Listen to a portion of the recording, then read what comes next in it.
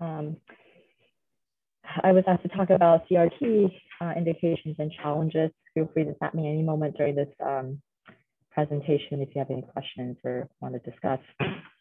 So we'll start with a case, and that did not work. There we go. So here's a clinical scenario: 75-year-old male with a prior out-of-hospital arrest. And if there's a way that I could minimize myself so I don't see, I can't see my slides. How do I hide? Okay. All right. Prior out-of-hospital arrest, had a history of a dual chamber ICD put in 2018, high blood pressure, hyperlipidemia, sleep apnea, COPD, diabetes, has preserved LV systolic function as of in 2018, and then progressively developed complete heart block and became pacemaker dependent. He developed heart failure that was noted late last year with pretty significant NYHA class 2 and 3 symptoms. He had an echocardiogram that showed an LVEF of 30-35%. He underwent left heart cath again that showed no significant coronary artery disease. So this is his EKG, presenting EKG, and he is completely, so the rhythm is A-sense and RV paced. So he was referred for a CRT, and after CRT, this is the A-sense and biventricular pace rhythm. So we'll talk about some of the indications for CRT, what kind of patients are selected for CRT, and what are some of the technical challenges that we may encounter. So the basis of CRT, I think about in the 1990s and the early 2000s, it was really established that RV-only pacing can be quite deleterious. That was really formally shown by the David trial in 2002. And then there were a few earlier trials that looked at biventricular pacing. There's the multi-site simulation and cardiomyopathy study, the Mustek study that looked at 67 patients with a single-blinded crossover study. They were subjected to 12 weeks of biventricular pacing versus a backup pacing BVI 40, and then after 12 weeks, they switched. And what they saw, or actually the patient selection criteria for the study was a reduced LV systolic function with a mean ejection fraction of 23%, heart failure class 3, LV EDD of greater than 60 millimeters, and a QRS duration of greater than 100 milliseconds. They saw that CRT was associated with improved 6-minute walk distance, peak O2 consumption, and quality of life scores, as opposed to BVI 40 backup pacing. There was also the multi-center insight randomized clinical evaluation study, Miracle, in 2002. This randomized about 400 patients to CRT versus no CRT. And the characteristics of these patients included a QRS duration of greater than 130 milliseconds. Also LV systolic dysfunction, less than 35% with a mean of 22%. And then the LV-EDD greater than 55 millimeters, and heart failure class 3 or ambulatory class 4. And what they saw was that CRT was associated with improved functional class, increased 6-minute walk time, and peak VO2, and also improved quality of life scores. So what is the basis for that? So it's been shown previously that CRT increases contractility without an increase in energy expenditure. And this was a small study that looked at patients. They underwent invasive cardiac cath, and they got either LV pacing or intravenous dobutamine. And what they saw was that with dobutamine, if you were to use dobutamine, you see that there is increasing contractility as demonstrated by dPdt max, but at the same time, there was an increase in MVO2.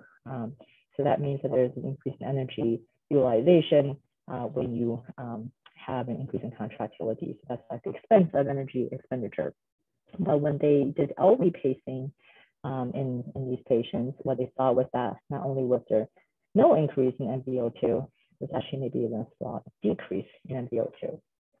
So bottom line is that CRT seems to enhance contractility here without using extra energy from myocardium. There's also observational data and studies have shown that CRT can reduce functional mitral regurgitation. This is images taken from the study. This shows three-dimensional reconstruction of the tendon, the volume, and the closing area in the systole. You can see pre-CRT and post-CRT, there is a smaller volume of regurgitant MR. I believe the closing area also kind of decreased here post-CRT. The mechanism for why that occurs was explored in this study where they looked at pre and post CT and they looked at continuous wave Doppler. And what they saw was that in patients pre-CRT, there was increased significance of MR, and they calculated a value called the closing pressure ratio, and the lower that ratio, seems like the less the closing pressure there is on the mitral valve. And when you restore electrical synchronization, the more even the closing pressure there is on the mitral valve. And that led to reduction in functional mitral regurgitation. This on the left here is a model they use with pacing and non-pacing, using pacing as a demonstration of electrical dyssynchrony. And what you can appreciate the contour and the density of the MR regurgitant jet is slightly more significant in the paced versus the non-paced. So there were additional clinical trials in the 2000s that supported cardiac resynchronization therapy. There was a companion trial in 2004. There's a comparison of medical therapy, pacing, and defibrillation in heart failure.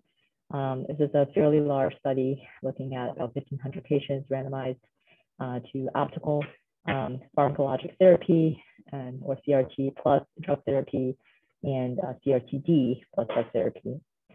And the patient characteristics included those who had heart failure hospitalization within the past year, NYHA class 3 or 4 symptoms, QRS with a greater or equal to 120 milliseconds, PR interval greater than 150 milliseconds, and LV ejection fraction less than 35%. And the result, the major result was that they found that CRT, whether it's pacing or ICD, was associated with reduction in a composite of all-cause mortality or all-cause hospitalization. This was followed by the CARE-HF study. This is cardiac resynchronization in heart failure. This showed that, so this randomized about 800 patients to CRT versus no CRT with the characteristics of ejection fraction, again, less than or equal to 35%. This was more severe cardiac desynchrony with a median QRS value of 160 milliseconds in duration. And all these patients were in sinus with them with class 3 or 4 heart failure. And what they found was that CRT was associated with a reduction in the primary endpoint of all-cause mortality and hospitalization for major cardiovascular events. So these are the results from the companion study showing that for the primary endpoint, the pacemaker, defibrillator, or defibrillator versus pharmacologic therapy, there was a benefit in survival with CRT. And this was carried out as well the secondary endpoint. And again, when you compare whether it's pacemaker or defibrillator, so the top line versus CRTP, which is this gray line in the middle, either one of those has a positive outcome, more positive outcome relative to pharmacologic therapy alone. And this down here is death from hospitalization or death from or hospitalization for only cardiovascular causes. And then down here is death from or hospitalization from heart failure. And again, all of these suggest that CRT, whether it's CRTP or CRTD, have improved the event-free survival compared to optical pharmacologic therapy. This is from CRHF that says the same thing in terms of whether it's a benefit of cardiac resynchronization in patients with heart failure when they are randomized to CRT or no CRT. On the left here, this is patients free of death from any cause or unplanned hospitalization for major cardiovascular event. And then on the right here is the patients are free of death from any cause as well. And again, either one of these, you can see that there is a benefit of CRT over optical medical therapy. Additional trials supporting CRT, there was the MADIS CRT. This is the multi-center automatic defibrillator implantation trial with cardiac resynchronization therapy. This took about 1,800 patients that randomized to either CRT-D or ICD alone, with the latter, the ICD alone, with minimizing pacing, so avoiding RV pacing as much as possible. And what they showed, well, first the characteristics of these patients were that they had ejection fraction less than or equal to 30%, with a QRS duration greater than 130 milliseconds, and NYHA class 1 or 2 symptoms. So these are asymptomatic or just mildly symptomatic patients. And initially in 2009, when it was published, it showed that CRT-D was associated with a reduction in the primary endpoint of CHF events or mortality, and an improvement in LV ejection fraction and left ventricular volumes. This part, the improvement in left ventricular volumes, was shown in the subgroup of the study. In 2014, the long-term results were published, and it showed that this benefit was really limited to patients who had a left bundle branch block. In 2013, there was the BLOCK-HF trial, which randomized about 691 patients to either RV or BID pacing. BID was either CRT-P or CRT-D. These patients all had either a class 1 or a 2A ventricular pacing indication. Their heart failure symptoms were quite variable from class 1 to class 3, and they had an LVEF of less or equal to just 50% with a mean of 40%. There were exclusions here that are notable, which included any prior CIED, so not an upgrade. There is no prior indication, so no alternative indication rather for CRT. No valvular disease with indication for repair replacement, no onset of angina, no TMI, etc. And what they noticed was that BID pacing was associated with reduction in composite primary outcome of death, urgent heart failure care requiring IV therapy, and adverse left ventricular remodeling. And BID pacing, there was a trend towards decreased mortality. So this again is BLOCK-HF. So this is the MADIS CRT data that was published in 2009. So on the left is the primary endpoint, probability survival free of heart failure. And you see that the CRT ICD arm was significantly superior to ICD only. But this was at 4-year follow-up. Again, at 4-year follow-up within a subgroup of these patients, what they saw was that the LV ejection fraction had improved, and then the LV and systolic volume change was higher from baseline compared to the ICD only group.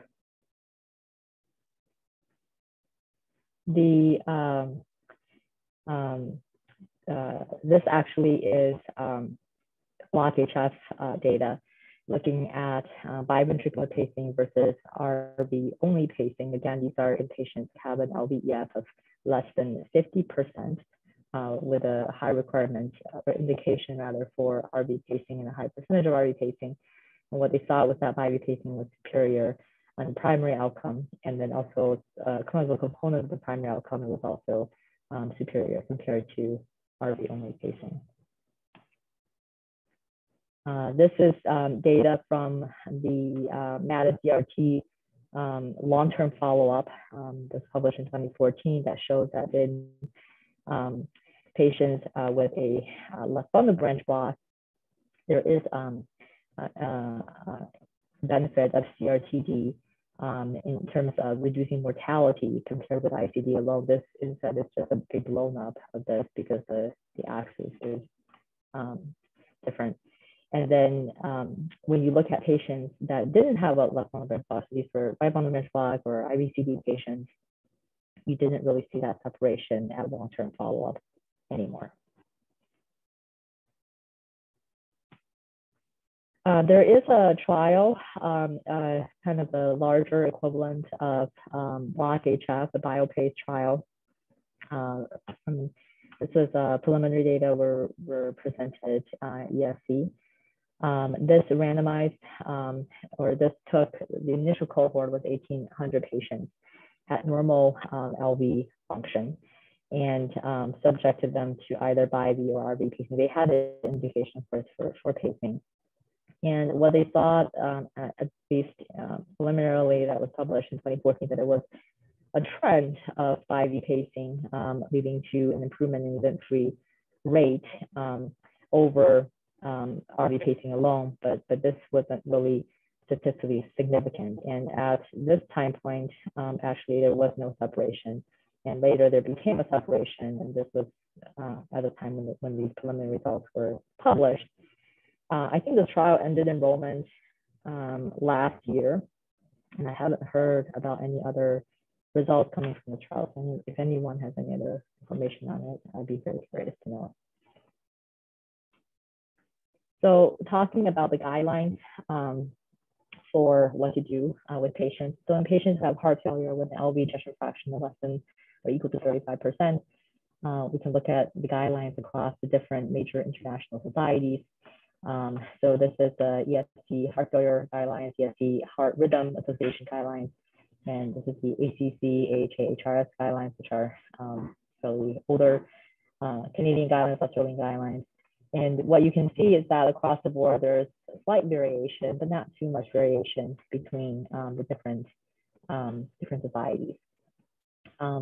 One thing, so going across this, so everybody who has a left bundle with a QRS duration of greater or equal to 150 milliseconds, and as long as they're symptomatic, so they're not class 1, they have a class 1 indication, it looks like, for CRT.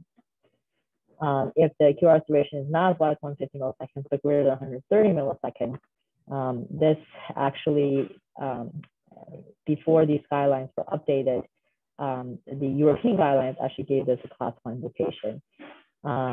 When the European guidelines came out just this year, that was changed. So now they're actually more consistent. So at least with respect between Europe and here, the guidelines for left bundle branch block in patients with heart failure and a QRS duration of 130 to 149 milliseconds, the recommendation with CRT is a 2A indication. And then for folks that have a narrow left bundle branch block with a QRS duration between 120 and 129 milliseconds, there's, I think, the greatest variation in terms of what the guidelines are recommending. And what about for non-left bundle branch block patients? Here, for non-left bundle branch block patients, in general, they don't respond as well to CRT therapy as patients with left bundle branch block, and that is also reflected in these guidelines.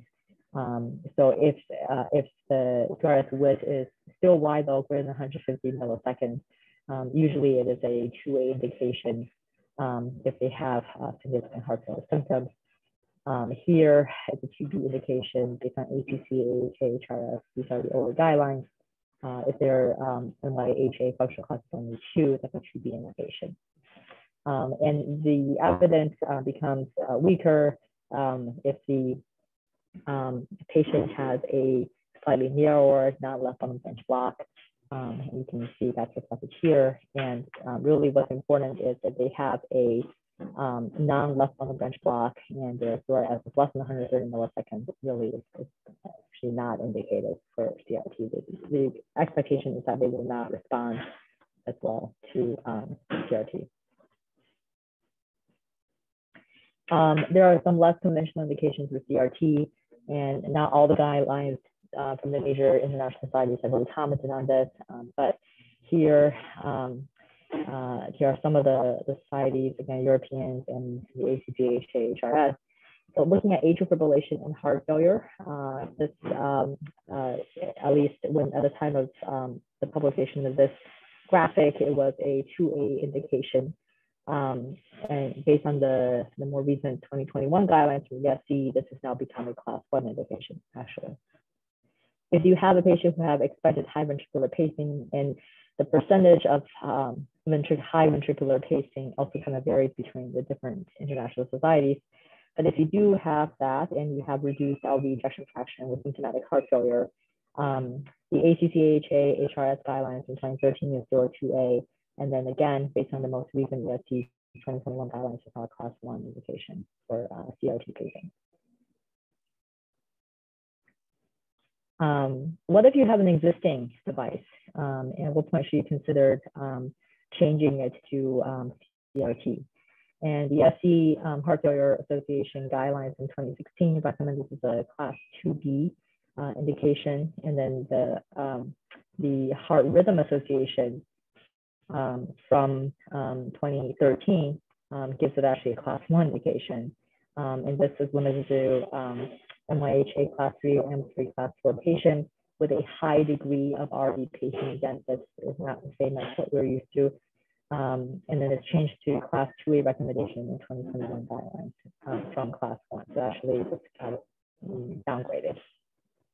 The ACCHA and HRS guidelines from 2013 show that this, or recommended that this be a class 2A indication of changing an existing CIED to CRT in patients who have a LV ejection fraction less or equal to 35% who are undergoing device generator replacement anyway.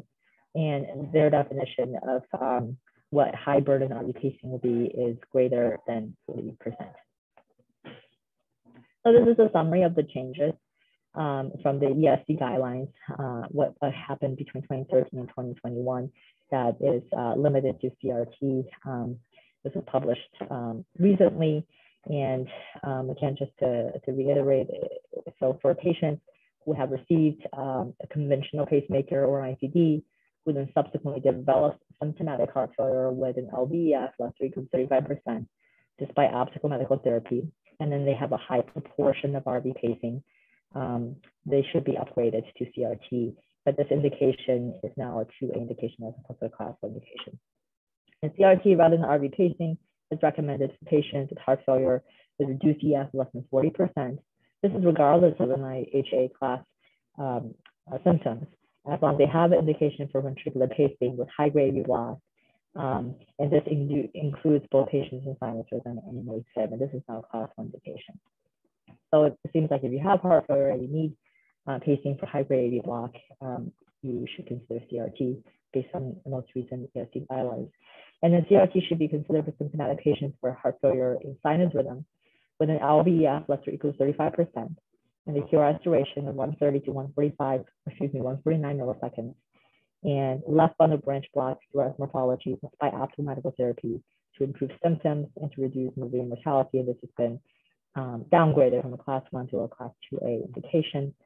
And then the ESC guidelines also commented on what to do with symptomatic AFib patients with uncontrolled heart rate, who are specifically candidates for AV nodal ablation. And they recommend this be a class 1 indication of CRT in these patients who have heart failure. So I'm not going to go over this again. This is just, again, the summary of the highlights from the ESC 2021 guidelines. So who should not get a CRT? Because I think the most important thing is to recognize who probably will not benefit. And these are patients with a NYHA class 1 or 2 symptoms with a non-left bundle branch block with a QRS duration less than 150 milliseconds. Patients whose comorbidities and or frailty limit survival with good functional capacity less than 1 year. These are also patients that should not probably get a CRT.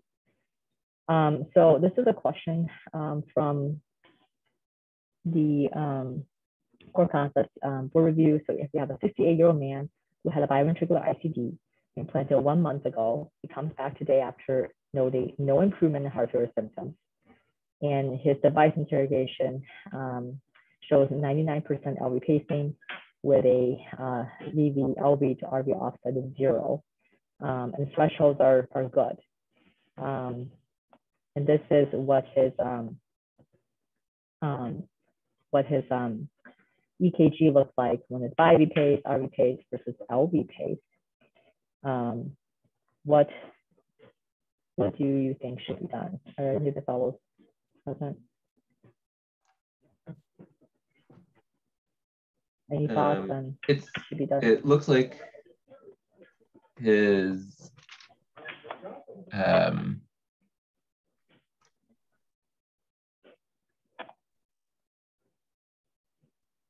so the right side is the LV pace.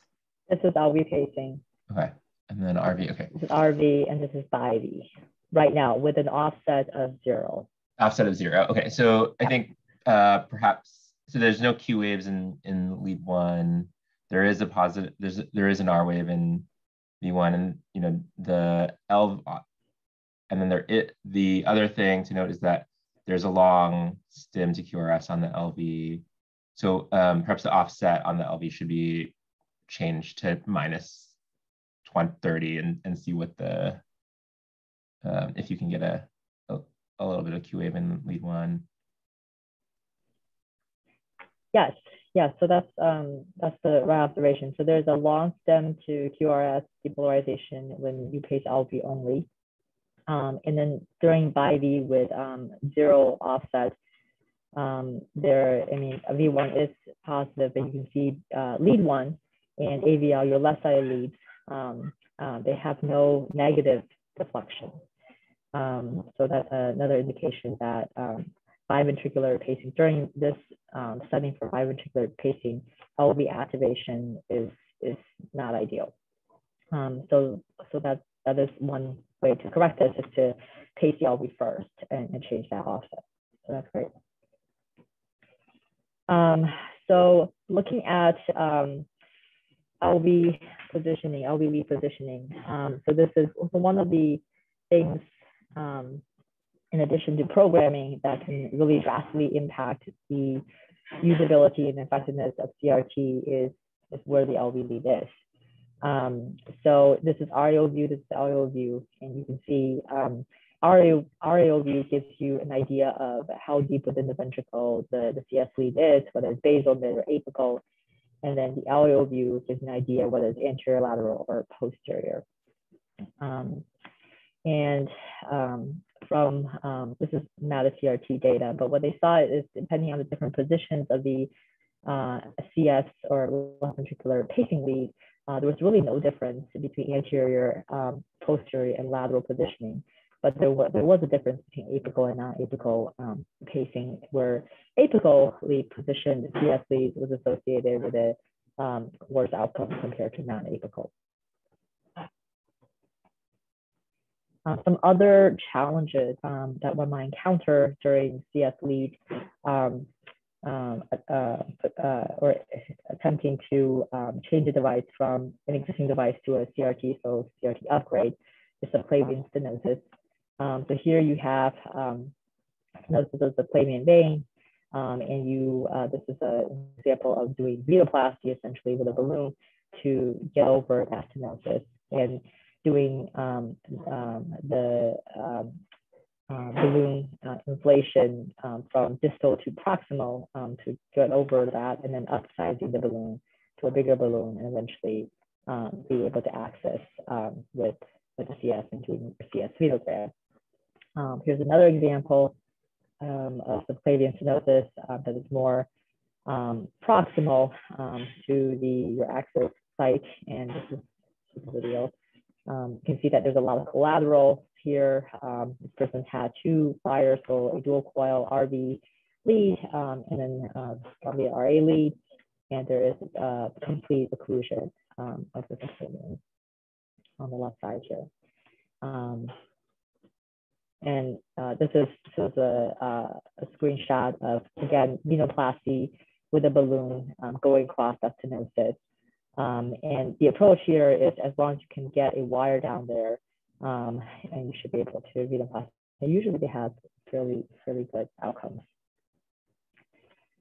Some other things you might encounter during CS lead insertion is difficulty advancing the lead, especially if the takeoff of one of the branches of the CS is an acute angle or very odd angle, or has a high degree of torch velocity.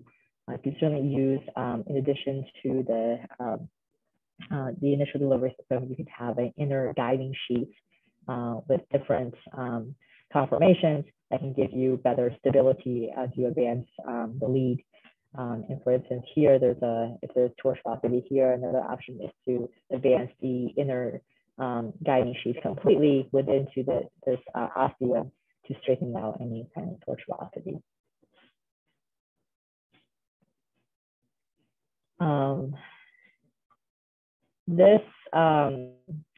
There are some additional techniques that one can use, including doing what's called a buddy wire technique. So having two wires going forward, one as a rail and one through which you advance the CS lead. And there, of course, are different shapes to the CS lead across the different manufacturers that can also help depending on the size and the torch velocity of your target branch. In general, it seems that the advice I've gotten is that the better you understand kind of the anatomy of the CS branching, the more relatively straightforward you're going to have in terms of being able to identify which tool that you need and which type of lead would be best suited for it. So taking multiple venograms in different views is it's going to be really helpful for you.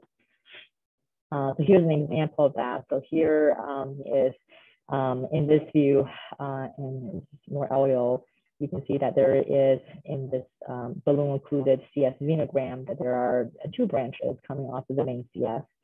But when you change to an aerial view, you can see that the initial takeoff on this more proximal branch is really quite acute and diving downward, and you really can appreciate that in this aerial view. So that's just more of the same.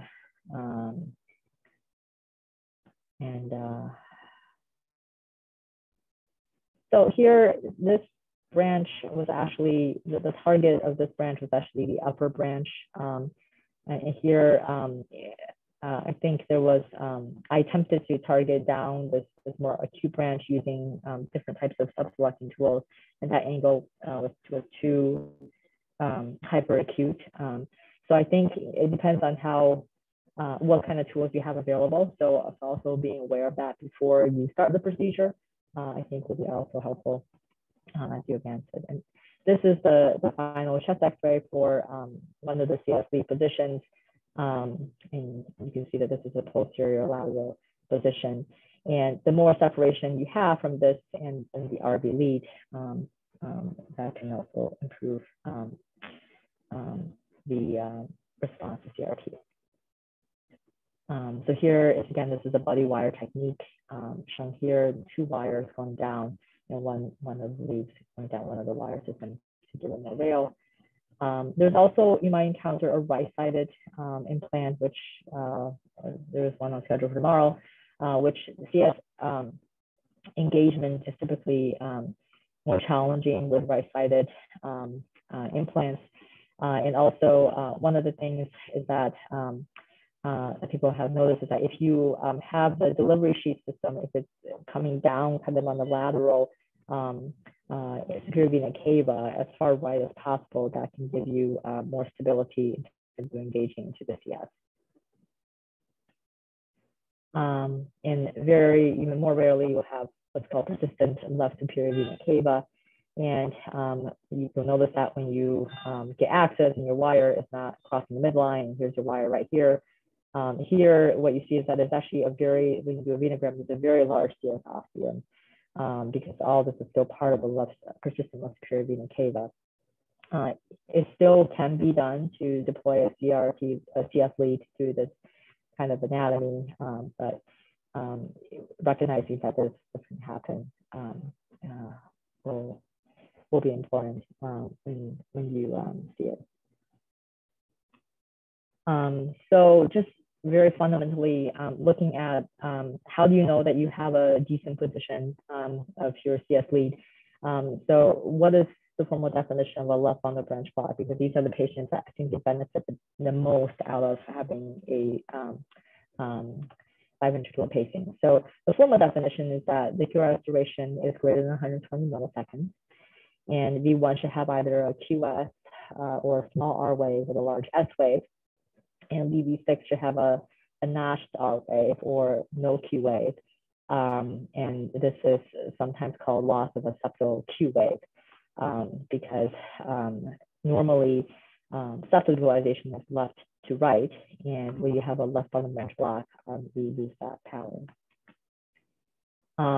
So what are the EKG features of biventricular pacing? How do you recognize it? So you should expect that there would be a change in axis from normal or left axis deviation towards more right facing axis. Again, you would expect restoration of septal depolarization, so left to right. And to see that, you would expect that there's a R, originally what was an R wave in one AVL, but there will be a more negative deflection now. So you have a QR or a QS in the left side of this one AVL. With the septal activation restored left to right, your septal R wave will return. So instead of having a QS in V1, you should have more of a positive flushing in V1 with a small R, a big S, or a big R, and a big S, RS, which is an R wave. And then again, the septal Q wave, this is in the lateral leads, V6, V5, V6, that should also return. You don't see all these patterns, obviously, but these are clues that would be helpful to identify that there is biventricular pacing with activation of the left ventricle. And then depolarization, if the LV is activated first, because the RV is the more anterior structure, if you restored LV depolarization first, then the depolarization should be posterior to anterior.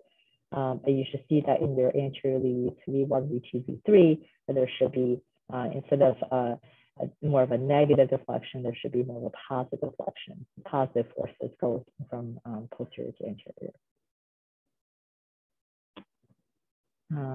So this is an example of BIV EKG. Anyone want to just summarize some of the characteristics of this EKG?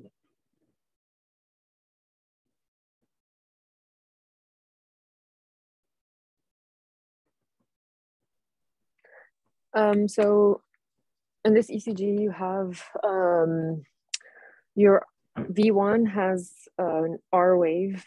It doesn't have any Q waves. It's just a positive R wave. Lead 1, though, is negative, which I mean, you would expect that it should be a positive vector, not a negative one. And then looking at the other leads, so the septal activation, again, I don't,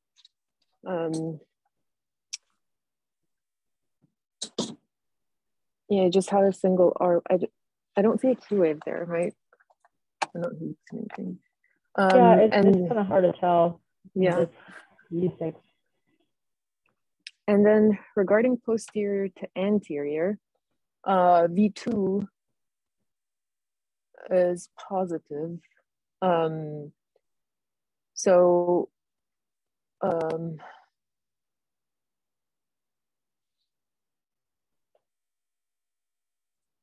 I like, Julie, is this where you're asking like to comment on like septal activation LV before RV and posterior to anterior, or? Yeah, I think I just wanted to point out that everything you said is right, that the forces, if you think about how the ventricle is activated, that now the axis it's going towards the right, so away from the left, and there are slightly, it's more positive in the anterior leads, V1, V2, and V3.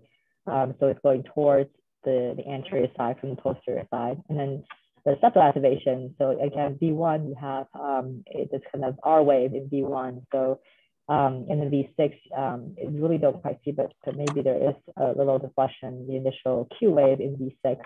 these are all things that suggest that the septal activations and restore from left to right. Whereas previously in a left bundle branch blast, we would expect that not to be the case. Okay, so good. I'm not gonna go over that. It's just a responder. So that's actually all I have for this. Is there anyone have any questions or want to discuss anything? One thing I didn't go into, and I haven't personally done, is there's a concept of LV only pacing. LV only pacing is where you either only implant a CS lead and no RV lead, or you implant a IV device and you turn off the RV lead and just only placing the LV lead. Has anyone had any experience with that? There's some evidence that that is useful in properly selected patients.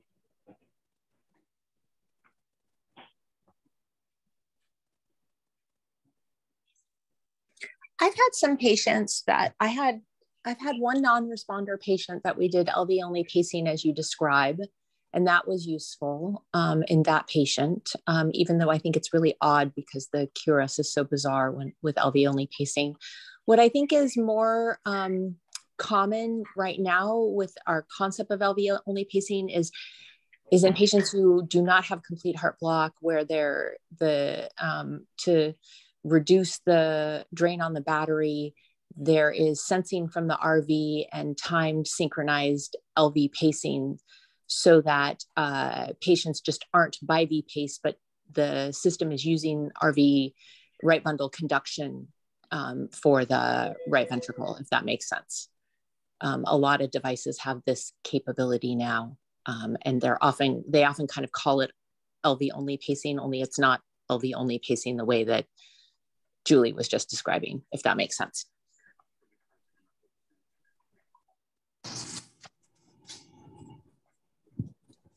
Sure. We had a very similar case last week. It was actually a patient with ischemic cardiomyopathy. He was referred initially for evaluation for ICD CRT. He did have a left bundle, but he was class 1 at the time. And after discussing both options with him, we actually went with a SICD. So we didn't do bi-V from the get-go because he was class 1, he was doing fine. And then after 3 years, he started developing a little bit more symptoms, more subtle. So we decided to upgrade him. And with the new Boston device that he got, there was the option of this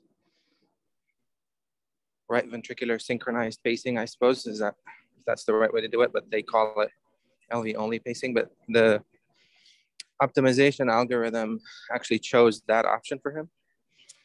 And it also ended up being the narrowest QRS that we got.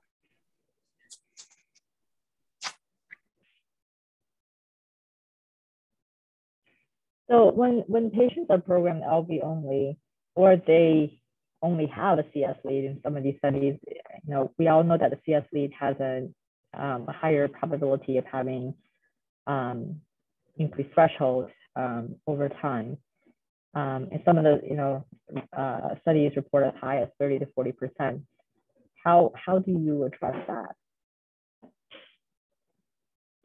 Does that go into your decision making when the algorithm says it would suggest that go LV only pacing?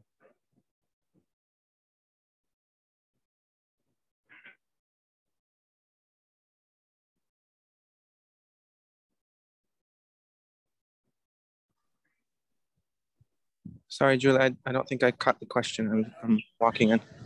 No, I was just wondering, so when the algorithm suggests that you do LV only pacing, and suppose somebody is dependent, the patient, so in these studies that look at LV only pacing, they report sometimes as high as 30 to 40% the need to readjust because of increased threshold. How do you counter that?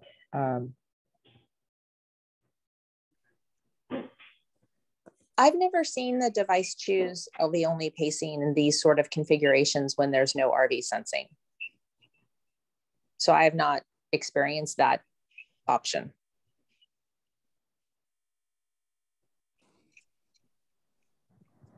I see your point, though.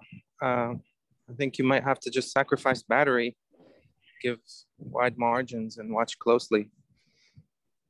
I see.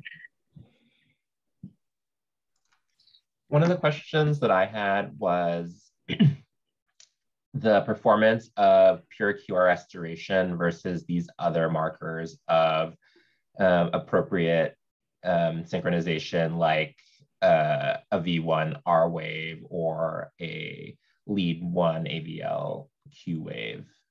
I don't know the data.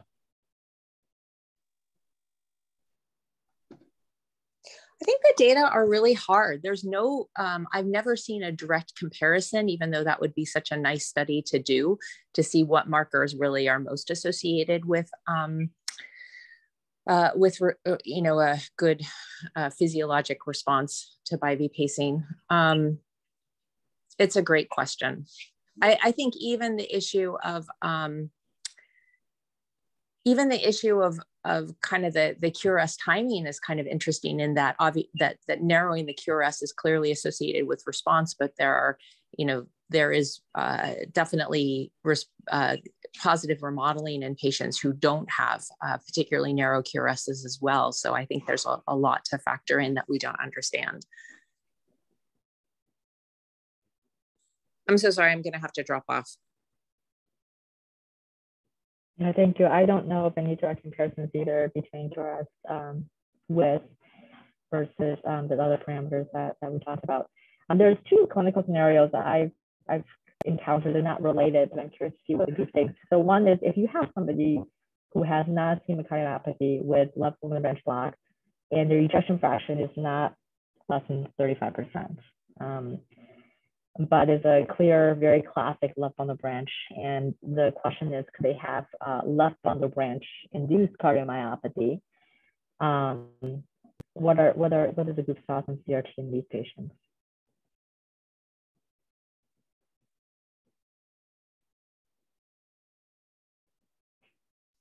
Say the last part. So they're not ischemic and they they're not ischemic. Their EF is less than 50%, but it's not less than 35%.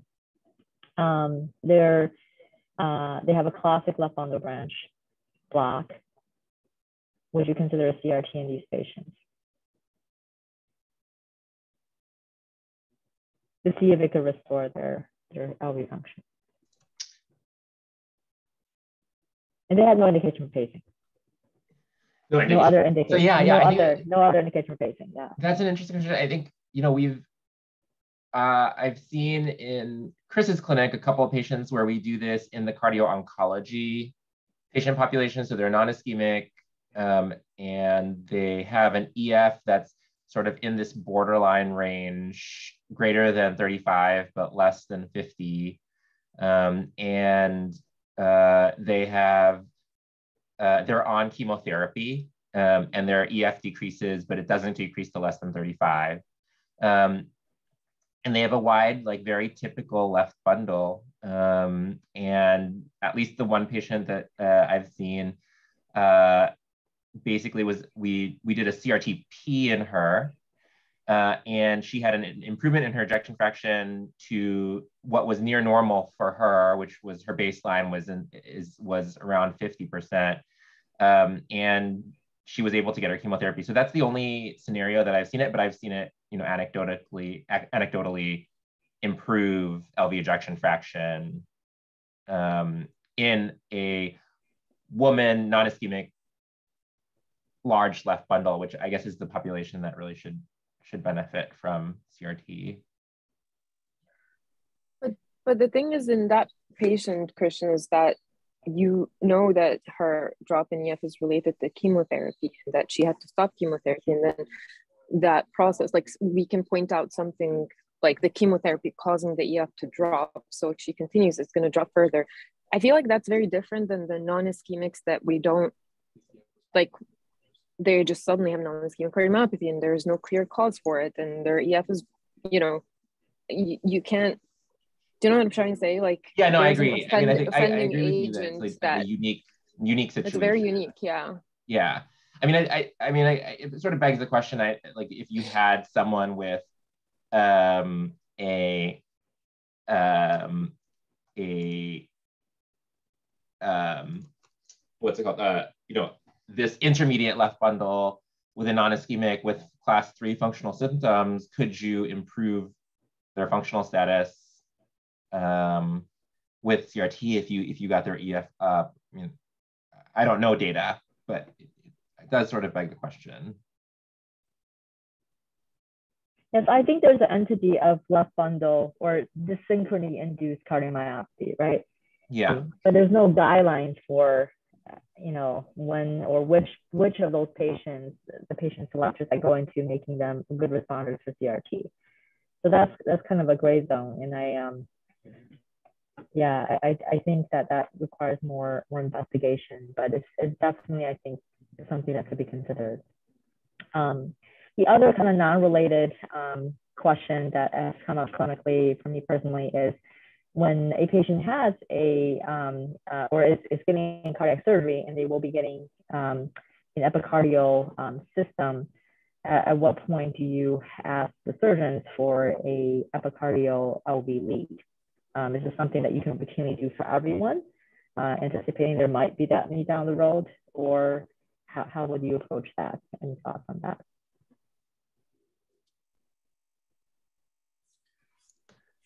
Julie, this is a great presentation, and I might just come back to where you began with the David trial as to how historically all this really accrued. And the David trial recognized that it was done in an era when dual chamber defibrillators were being placed in heart failure patients. And the thought was most of these patients didn't require pacing, but could you, by pacing these folks, allow more aggressive medical management, increasing their dose of beta blockers, for example, and other medications, and achieve better outcome. And as you know, the outcome was just the opposite. And that is really what created and brought to clinical attention the possibility that RV pacing was detrimental. But it didn't prove that was the fact. And it's interesting that the David 2 trial, which followed on the heels of David 1, said, well, maybe the problem is not due to RV pacing, maybe it's due to faster heart rates that we put in these patients to improve their tolerance of heart failure medicine. So in the David 2 trial, it was an AAI dominated versus no pacing at all. The hypothesis being that the David original hypothesis was correct. If you can pace these folks, you can give them more opportunity for more aggressive heart failure management. But if you do it from an atrial base and use the normal conduction system, you'll obviate those concerns and still get the best benefit. Results of David 2 basically said, well, there was no harm in doing AAI pacing. You did not see the decline in ventricular function as was seen with dual chamber pacing in the David trial, but there was no benefit on heart failure either, suggesting that simply modifying the heart rate, whether by atrial means or in the case of DDD, can either worsen but doesn't necessarily help ventricular function. So it's an interesting historical perspective how a trial intended to allow the pushing of drugs more aggressively in heart failure management really turned RV pacing upside down, and as a consequence led to all these subsequent studies that looked at a different modality of pacing entirely.